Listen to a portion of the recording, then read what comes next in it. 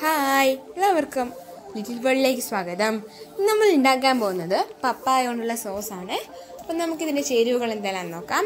അതിനായി പപ്പായ 500 ഗ്രാം, വെള്ളം അരച്ചെടുക്കാൻ ആവശ്യത്തിന്, കുരുമുളക് പൊടി 4 ടേബിൾ സ്പൂൺ, ഉപ്പ് 3 ടേബിൾ സ്പൂൺ, പഞ്ചസാര 6 ടേബിൾ സ്പൂൺ, വിനാഗിരി 1 ഗ്ലാസ്, മുളക് പൊടി 1 ടീസ്പൂൺ, ഉള്ളി ചുവന്നതരിഞ്ഞത് 6-8 എണ്ണം, കറുകപ്പട്ട ഒരു ചെറിയ കഷ്ണം, വെളുത്തുള്ളി 4 എണ്ണം, ഗ്രാമ്പൂ 4-5 എണ്ണം, ഏലക്കായ 4-5 എണ്ണം, ജീരകം 1 ടീസ്പൂൺ. എടുത്ത് വെച്ച് പപ്പായയുടെ തോലും കുരു നമുക്ക് കളയാം.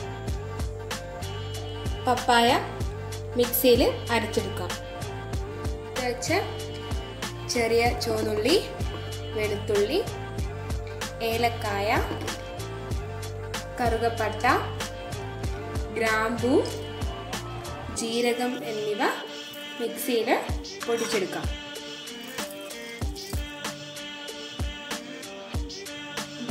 നേരത്തെ എടുത്ത ചേരുവകൾ മിക്സിയിൽ പൊടിച്ചെടുത്തതാണ്.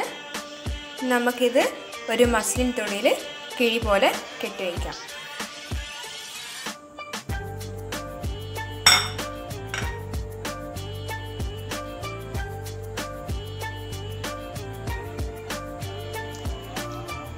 ഇങ്ങനെയാണ് കിഴി പോലെ കെട്ടി വെച്ചിട്ടുള്ളത്.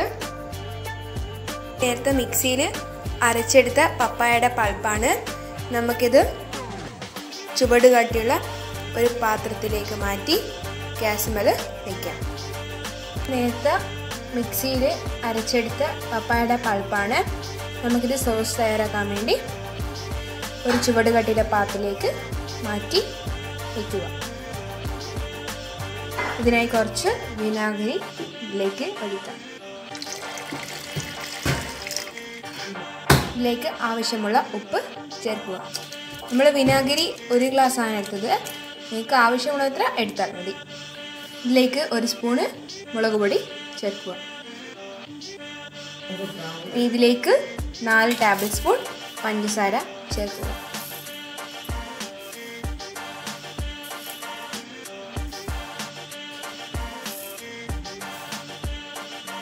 ഇതിലേക്ക് 4 ടേബിൾ സ്പൂൺ മുളക് പൊടി ചേർക്കുക.